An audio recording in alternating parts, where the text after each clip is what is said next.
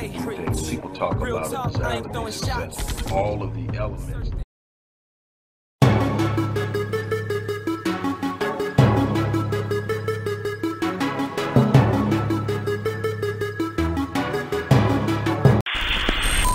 Guess who's back? We're back.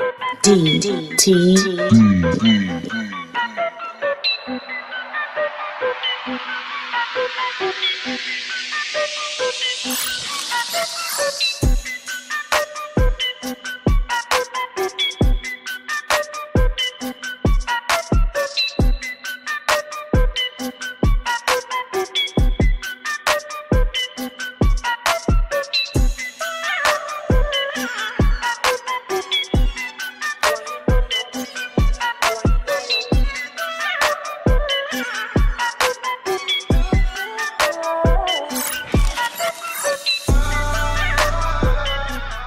What's up, everyone, man? Welcome back to D Talk TV.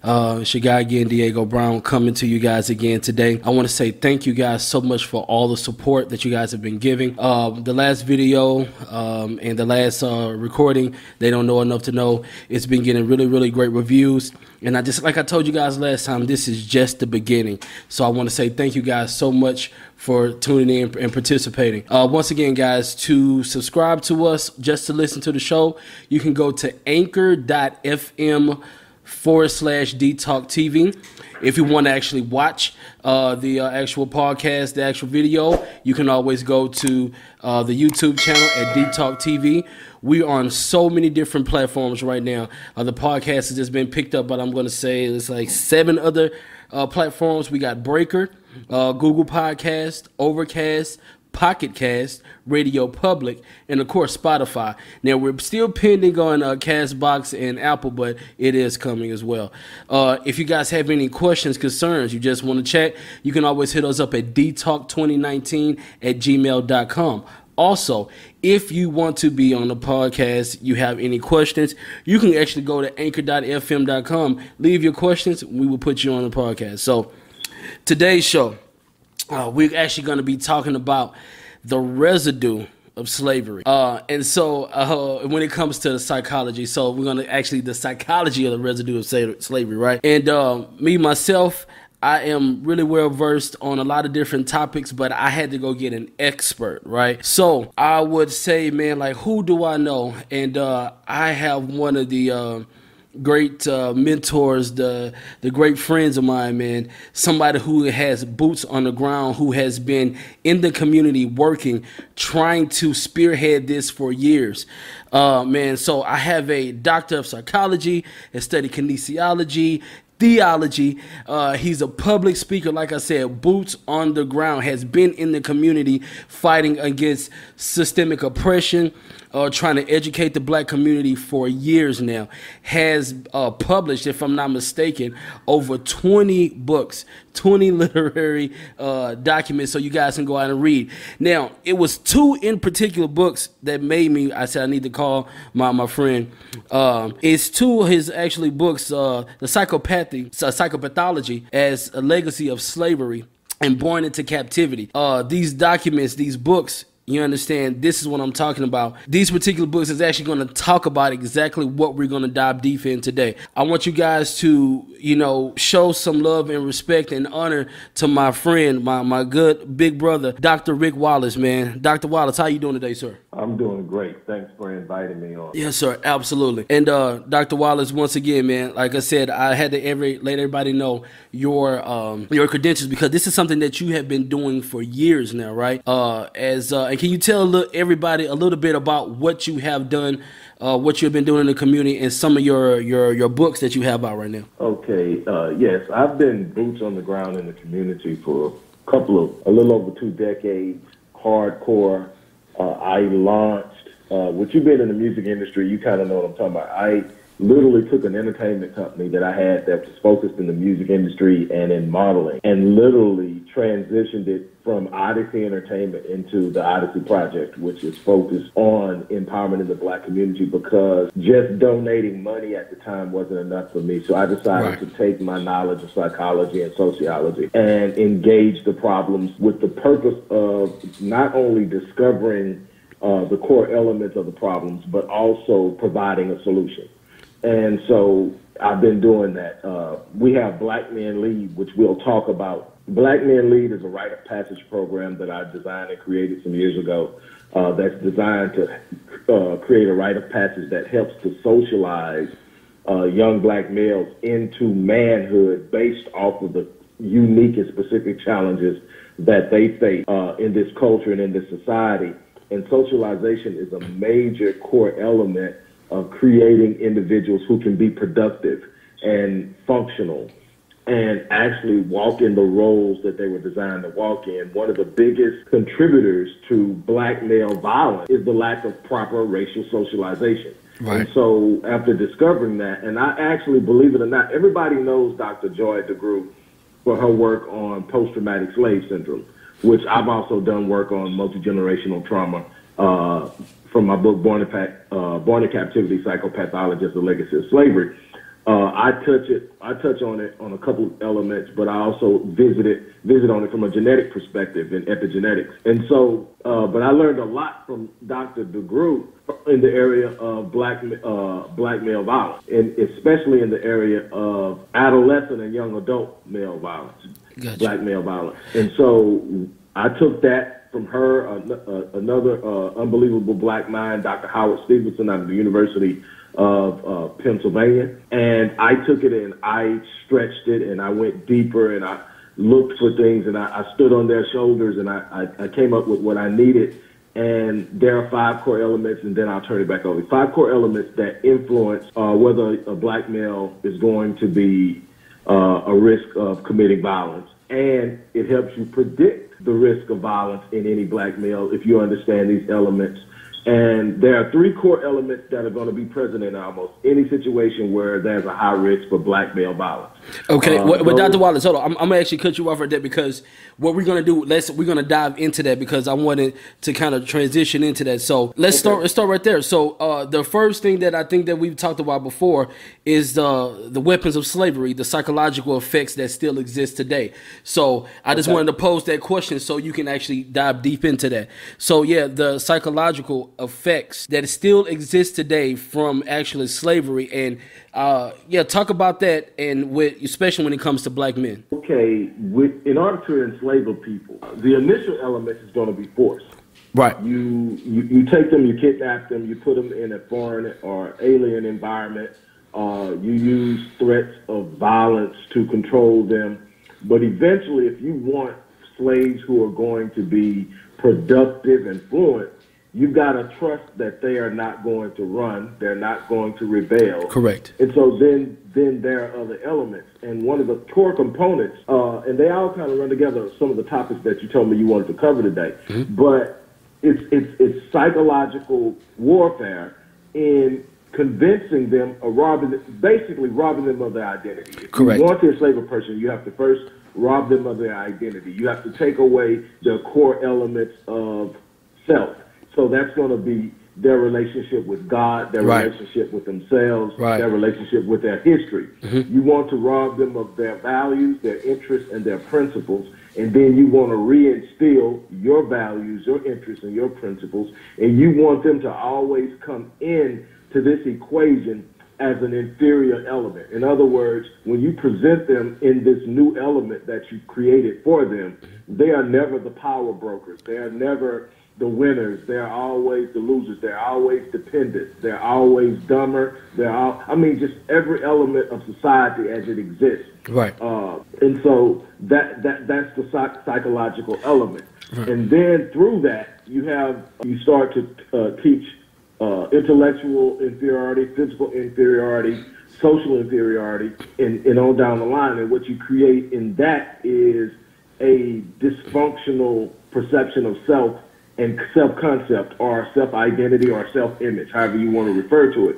With the self-concept, that's how you relate to the world. That's how you see yourself. You see yourself as inferior. Then you begin to behave as inferior. In other words, I came up with a concept that I use in actually working with clients to help them improve in one of my companies called Visionetics. And Visionetics is simply understanding how you view yourself in the world and you use that view of yourself to create the world around you that you desire. You cannot see In other words, if you grow up in an environment where your parents are always telling you that you're never going to amount to anything, that you're not going to do anything, you're going to be just like your daddy, whatever the situation is, right, and you hear it enough and you believe it, you will never outperform it. Absolutely, absolutely. And, you know, I want to chime in even on that because, you know, our brother Michael, right, we just had this recent conversation and we were talking about, you know, that as a people, we had to stop killing each other. We have to stop warring each other. And I brought up that just point. I was like, well, when you take people from their land, you strip them from any identity, right? So as you was talking about that, you have other cultures who can actually trace their lineage, right? They can go to Asia, you go to Latin America. They know where they come from. They have self-pride. So if you strip them of their foundation, their lineage, they don't have any pride. We even look at our black women when they want to actually go and put certain different hairs in their head, in the head, or makeup, or whatever the case may be, to try to look like something that doesn't look like our people. And like you said, then there is a false sense that's given by the media. You should look like this. You should act like this. Because you're not up here, then you end up creating this false sense of reality. That breeds self-hatred. Absolutely. And that's where you and Michael were talking about killing one another. Well, that's a result of self-hatred in and of itself. Number one is when you look at something, I call it the Eurocentric idea. Correct. The Eurocentric idea is when white people determine what's classy, what's beautiful, what's successful. Right. Everything is identified through the lens of Eurocentricity. And when you have a situation where that's the case, and you're defined by a Eurocentric idea, but you're Afrocentric in nature, right, then right, you're going to always feel inferior. You can walk into a Eurocentric environment, but you must walk in as a person with an Afrocentric idea. Correct, correct. Identity. And so that's the thing you have to look at, and that was the problem. Slaves were stripped of that. That's why their names were changed. That's why their relationship with God, their spirituality was challenged, and so many other things. And I don't want to get off into that because I know that's something you want to talk about coming up. Right. But all of these elements play into this psychological reality. And then there is a genetic element in this called epigenetics that also works to create predispositions for a lot of different things. The upregulation of certain genes, the downregulation of certain genes through experience. Right. And then that can also be passed on through procreation. So not only can your genes be altered by what you experience, and we learn that now, that there's this thing called ACEs, right? Right, ACEs correct. are adverse childhood experiences. And what we know now is that as each adverse childhood experience that you experience as a child is worth a point. When you get to just 4 points, it starts impacting your health for your life. Wow. Adverse childhood experiences, parents breaking up, child abuse, domestic abuse, extreme poverty, sexual abuse, all these different things that create a negative psychological experience. It's called an adverse childhood experience. If you get 4 of them, you are 12 times as likely to commit to attempt suicide in your life. Wow. You are 4 times more likely to develop coronary heart disease, 4 times more likely to develop diabetes. Things that you would never, ever associate with personal experiences are actually impacted and precipitated to a certain extent by those experiences. So imagine going back to a time when in slavery, where there were these traumatic experiences but there was never any treatment. Correct, right. There are centuries of violence, hostility, being ripped away from your home, your identity stripped from you, feeling and being treated as if you were less than human. Right. And then when it's all said and done, and your progeny generations later are released, they're just released into the world and told to figure it out. Right. No treatment, no setup for success. Even the things they were promised, like 40 acres and a mule, was then turned around and snatched away. Correct. But yet they were consistently told to pull themselves up by their own bootstraps, but they didn't have boots. And then, and what you're saying is, for the audience who is listening, that from our ancestors in our gene pool, they have passed on trauma from generation to generation. So everything as far as our physical, our well-being, mental being, all these particular things have been actually passed on through is because now it's in the gene pool. Right. What you have is a multi-element function that facilitates the perpetuation of multi-generational trauma. Wow. Epigenetics is just one. Right. You have social learning theory, which says if I'm exposed to a certain behavior, it's going to have an impact on how I develop. Correct. Social learning theory is how we learn so much of what we are, the modeling of behavior by those before us. So if you've got people who are dysfunctional, they're modeling dysfunctionality to their progeny. Their progeny will pick up behaviors they don't even understand before they understand them. You will find people who had, say for instance, you've got a mother who was in a car accident before her children were born. Right. She was in a car accident, and she was in this accident because she was sitting at a light. A car came through the light, lost control, and hit her, and it was very traumatic. She lived, but it makes her real anxious. Right, she correct. sits at light. So now she has these kids, and these kids ride with her all the time. But they notice that when mom gets to a light, she gets real anxious. They will develop that same that same anxiety for sitting at a red light and not even know why. Wow. Okay, so that's the social learning theory part of it. Mm-hmm. That's also a leaning into the epigenetics. Epigenetics, epi stands for above. So it means above the gene. So it means that gene expression can be controlled without the DNA sequence being altered. And all that means is, prime example, I actually spoke internationally on this as far as cancer is concerned. Right. Okay, you have multiple cancer genes, but in order to get most cancers, you have to have at least 12 to 14 cancer genes turned on simultaneously in order to trigger a certain form of cancer. Wow. And which one of those genes are turned on will determine what kind of cancer starts. Okay. And that starts the cancer mutation. All right. What happens is, in this is, you go through influences that will trigger or upregulate a gene. So say, for instance, you're in a abusive relationship. Okay. That's triggering negative genes to be upregulated. And then you can go to someone else who, say, meditates a lot. Right. And has total control over their mental thoughts, how they perceive things. Their heart rate never goes up because they never get upset about anything because they're controlling their mental capacity for a positive. Gotcha. One is highly more likely to develop cancer and a number of other diseases than the one who can control their mind. So now you're understanding that there's an element of the mind that makes you more susceptible to health, but also more susceptible to healing. Gotcha. And I want to actually stop right there because for the audience, I want you guys to really actually soak that in. So Dr. Wallace, once again, has explained from our traumas, day-to-day traumas, whether it's the social, the economic oppression, all these different things that we're going on, we see even in media. These things are triggering our bodies, these different sicknesses. So you wonder why your grandma and big mama, and they call it the sugar, or we got high blood pressure and hypertension.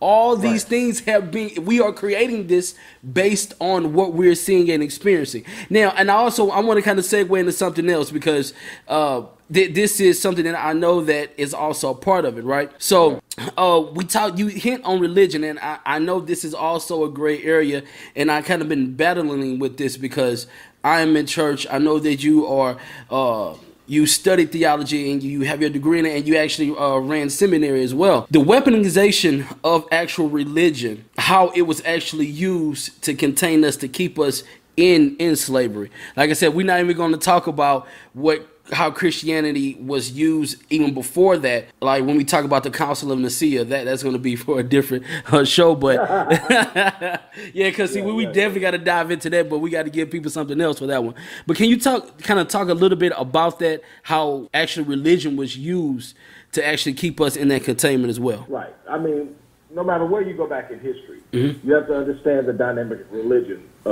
People confuse relationships with God or connectivity with God with automatically being a religious experience, and that's not necessarily the case. Right. Ancient Africa, for instance, had a strong connectivity to the divine, but did not practice religion. It wasn't a rigid practice. It was a relational and a connective practice. And religion has always been an element of control. If you look at it, it's always about what God doesn't want you to do. If you think about it, it's what God doesn't want you to do. If you look at, say, for instance, you go to the Decalogue, which is the Ten Commandments. Correct. Which is just 10 of hundreds of laws that God gave Israel through Moses. Okay, so everybody thinks the Ten Commandments is it. No, that's just the Decalogue that everybody focuses on, but there are 120 just on behavior alone. Then there are another 100 on feasts, festivals, and all of this stuff, right? But if you go to that, if you look at the Decalogue, it says, you shall not, or thou shalt not, right? But if you go back 5,000 years prior to that, and you look at the admonitions of my then it's not thou shalt not, it's the declaration. It says, I have not. I have not, it's absolutely. It's a higher spiritual awareness of what God designed you for. So you don't have to be told what not to do. You should already know that you haven't done it. Absolutely. So, okay, so we move down and we see as society or civilization starts to underturn, you start to see the need to control. And as kingdoms and empires are built, religion is always a mechanism of control. If you go back, and I love to do this with Christians because it's something they understand. All right, if you go back to the book of Daniel, and you look at the book of Daniel, you have the Hebrew children, including Daniel, but also including Shadrach, Meshach, and Abednego. Yes, sir. Right? When they tried to re-socialize them, how did they do it? They gave them a new religion, told them when they could pray, when they couldn't pray. Absolutely. And they gave them different food than they were allowed to eat. Created a whole new structure for them. Right. Yes, sir. Right. So in other words, one of the fastest ways to re-socialize somebody is to shift their view of God and change it to your view, and you automatically put them at a disadvantage. And if you go back and you read that scripture again, the way that Daniel and the other three got through it was they did not partake of the delicacies. They didn't eat their food. They only ate vegetables. Right. And they continued their own prayer pattern. Correct. Right. Okay. All right. So that's how they end up being these unbelievably powerful forces in our minds as believers, right? So, but you have to understand the dynamic. And that's always been the case. If you go back and look, when the Persians first took Babylon, right, same thing. Absolutely same thing. They introduced another situation. That's where you start coming in and you look in the book of Esther. All right, so it's all there to show you that this is nothing new, that religion has always been used to control. So then you go back to Constantine and you talk about the Council of Nicaea, which we're not going to get into. we can't get it there, man. But that's like that's a series. Yeah, it is. Right.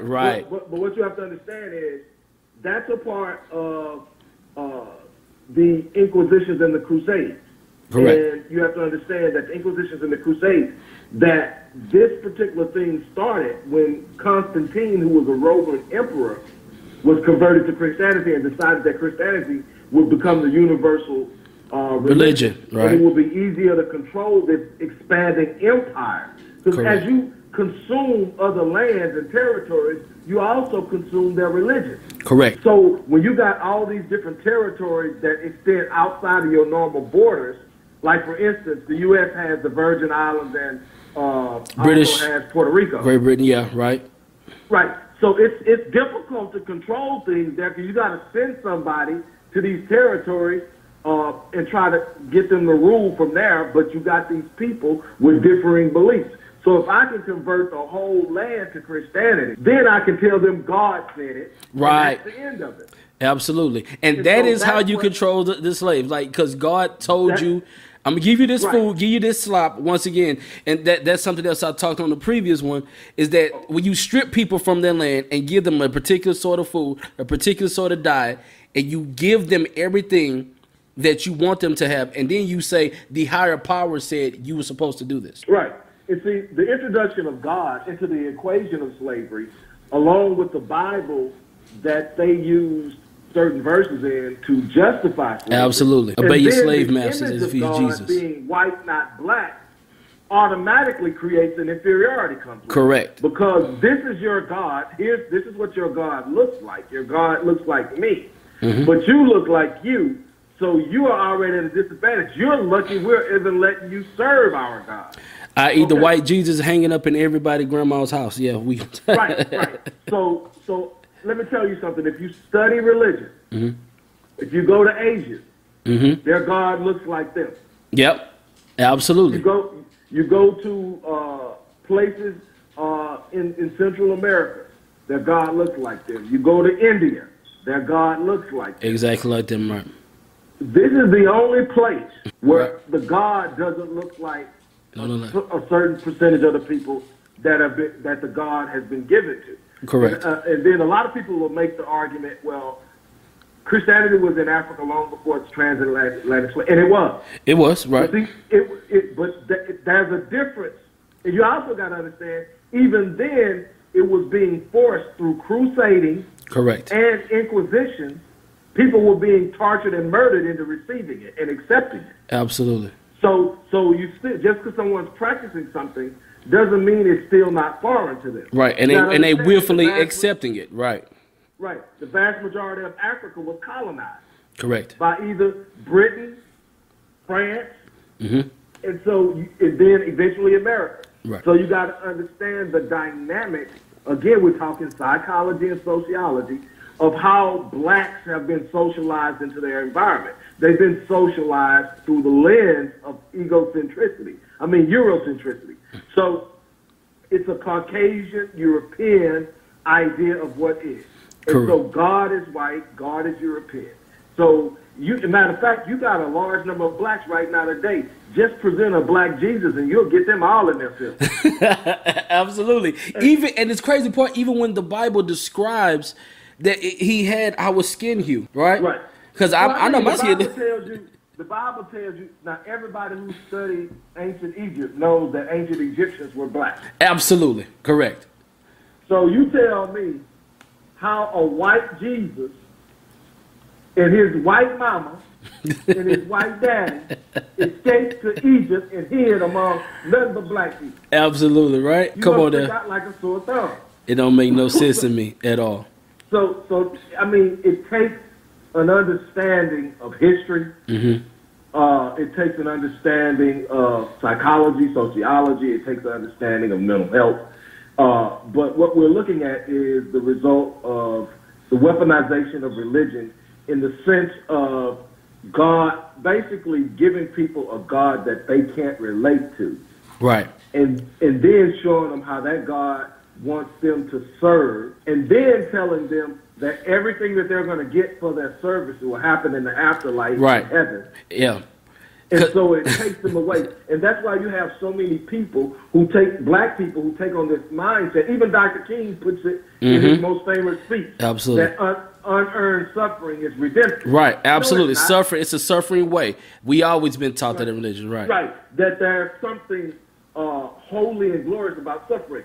And then you got to understand that almost everybody that's converted to Christianity is converted through the introduction of the cross. Right. So now check this out. So your first relationship with God is through suffering, because Slavery. Christ suffered on the cross. Slavery. So no, I'm talking about your understanding your relationship with God. I'm not talking about the slavery experience. I'm talking about even today. Right. When you try to convert somebody, you tell them Christ died for you. Right. So your first experience with God is that somebody suffered. Right, absolutely. And the reason why I was saying slavery is because that was the suffering way.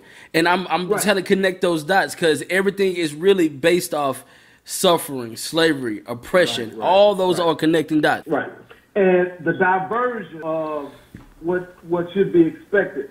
Okay, everybody else in their God are having this relationship where they're experiencing the benevolence of their God in the current life. But blacks were given an idea of heaven, something far away, and that isn't even biblical. If you actually sit down and you study it, it isn't biblical, because if you study, the whole purpose of Christ was revolution. Right, absolutely. It was a revolutionary idea. But when Christ is teaching the disciples how to pray, he unveils what was unveiled initially in Genesis. Correct. He says, when you pray, you should pray, our Father who art in heaven. Right. Hallowed be thy name. In other words, your name is holy. Thy kingdom what? Come. Yeah. So let's look at your kingdom come. That means that your kingdom in heaven comes to earth. Thy will be done where? On earth as it is in heaven. In other words, Christ came to earth to colonize earth with the culture of heaven. Absolutely. So we're supposed to be experiencing heaven on earth. Okay. Right. And so if you go to any country that's been colonized, if you go to the Bahamas, they were colonized by Britain.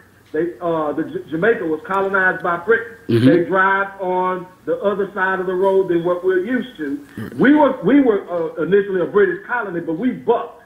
Correct. And so we Revolution. moved the side of the road as a part of the rebellion. So, but if you go there in Jamaica right now, you wouldn't believe it. But if you go there, they still have tea at high noon. Right, they do, absolutely, and I know some. And that comes from Britain. Absolutely. And Dr. Wallace, look, you know what? We could go on and on about this. We almost at the done of this particular podcast, and I just want to hit on one more thing, and then I know I got to get you to come back because we got to still dive deep into it. So, like I said, we got probably a 6 or 7 part series. But the one last thing I want to talk about here on right now is the intentional demasculation of the black man. And so and this is a rabbit hole, but if I can get you to speak on that briefly, because as you talked about the weaponization of slavery, the weaponizing of religion, and how this was used as one of the major weapons, because the demasculation of black men is the reason why we have so many emotionally unintelligent, and how they are afraid of us in this particular moment and element. So if you could talk a little bit about that, I appreciate it. Okay, I'll be as brief as I can, and then maybe we'll get a chance for me to come back and we'll talk specifically about that. Yes, sir. Okay, what you got to understand is you got 2 elements within the black community. Mm-hmm. The black community has black women. They are feminine by nature. Black men are masculine by nature. I'm not talking about any type of superficial. I'm talking about energy, spiritual energy, and natural existence. And what you have when you merge the two is synergy, the merging of feminine energy with masculine energy, creating a syncing of energy we call synergy that allows us to do things as units that we can't do as individuals. Now, women are naturally spiritual. They even have a spiritual womb. Mm-hmm. And it's powerful, because when a black man can give a black woman his vision, she literally puts in her spiritual womb, and then she carries it and she births it. It's a part of the process that cannot happen without. So that's the power of the black woman. She elevates. And I often say that we can only get as high as our women elevate us. Absolutely. Absolutely. Here's the problem. We will never move an inch, no matter how high we get, if the black man isn't leading. Correct. If he isn't moving us forward, because he physically has the force and the power to move us forward. So what happens is we take away the protection, because see, without the black man's protection, the black woman's spirituality begins to wane. Absolutely. Because now she's got to fend for herself. Right. Now she's got to look out for herself. Now she's got to play both roles. Mm-hmm. So when you talk about demasculation, we also must pay attention to emasculation. Right. Demasculation is the presentation of non-masculine qualities that appear to be feminine. Emasculation is taking away the power and the force of the masculinity of a black man. In other words, showing that the black man doesn't have power. Right. And that's one of the first things that happened on the plantation. I'm going to rape your wife in front of you. I'm going to show her you have no power to do anything about me, that everything she needs, she's got to get from me. Right. And then I'm going to rape you in front of him, in front of them, in front of your family, and show how weak you are. Wow. Right. That takes away the power. That's emasculation. Mm-hmm. Now what you're getting a lot of is demasculation. That is the presenting of black men in a feminine light. And they will do that all day long. Why? Because even black women who love gay men, black gay men, they that's my friend. He's so funny. He's so cool. They love him to death. And don't get me wrong. I love all my brothers and sisters, no matter what they identify with sexually. But we're talking about productivity and being able to move forward. And I'll say this and I'll turn it back over to you. Mm-hmm. Here's the problem. While our women love them and have a ball with them, they're not going to follow them. They can't lead. Correct. So if I can demasculate you, emasculate you, I can sit up and actually let you be successful, and you still will never stand up. If I'm an emasculate man, you're never going to see emasculated men, demasculated men out fighting on the block to save the block. And that's extremely powerful. Well, Dr. Wallace, once again, man, I appreciate you. We've covered so much in this past, 30 minutes plus, and that's just the beginning of it.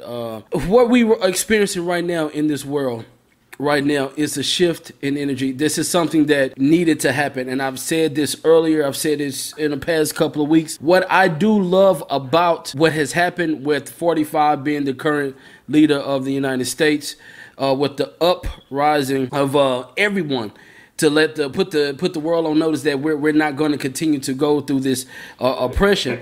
It needed to happen. Like, revolution had to happen. Eventually, it was going to happen. When we talk about the apartheid in Africa, it had to happen. So we're going to dig more into these things. Once again, Dr. Wallace, I appreciate your time, man. If you guys want to go and follow Dr. Wallace, he's on all the social media. You can actually see him, Dr. Rick Wallace.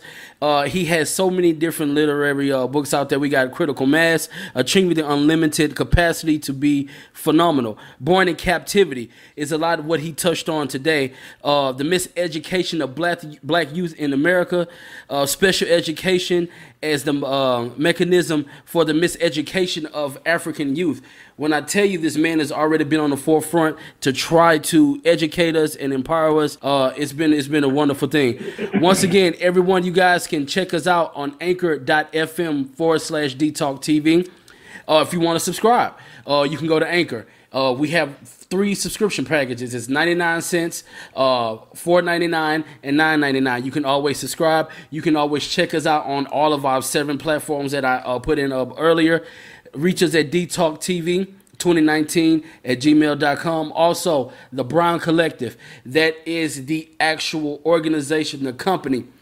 www.The Brown Collective, just like I spelled it right there, just like I said it, .com. Please check us out. Once again, thank you guys for tuning in to D Talk TV. We love you. Till next week. See you later.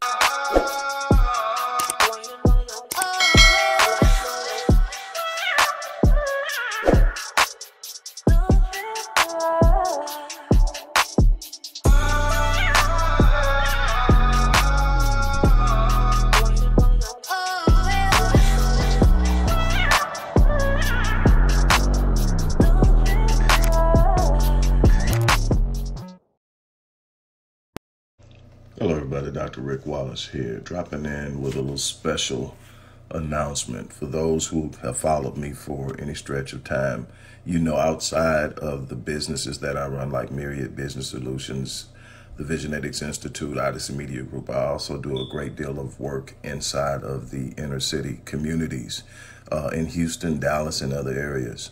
I'm asking now, as we push a fundraiser, that you support what the Odyssey Project is doing in the inner cities, especially with programs like Black Men Lead, which is a rite of passage initiative, and Restoring Ghettos Forgotten Daughters, which is a program focused on helping young girls, but boys as well, suffering from childhood sexual abuse, rape, molestation, domestic abuse, absentee fatherhood, and so many other things.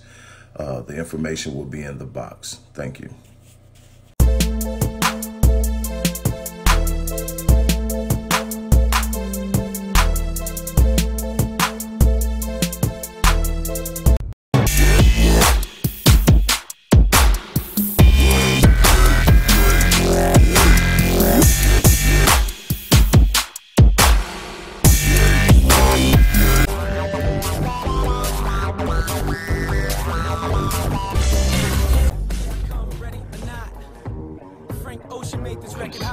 From a conceptual perspective, people talk about it as success. All of the elements